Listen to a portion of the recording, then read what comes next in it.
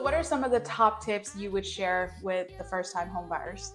So let me share 3 tips for you guys. One is the paper trail. So it can be very stressful if you actually moving money around.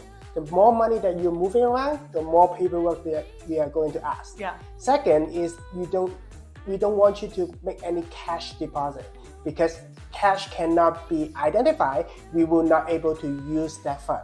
Gotcha. Second thing is don't over use your credit card. So let's say your credit card has $10,000. We don't want you to use your credit card up to $9,000. You should keep around $2,000 or even $1,000, but you keep using it. In that way, you keep having the transaction going on, but not overusing it.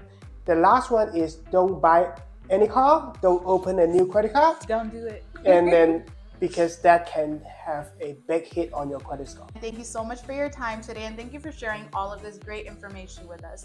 If you are in the market looking to buy your first home or have any home loan or real estate related questions, feel free to reach out to Ken or myself, and we'd be happy to help you out.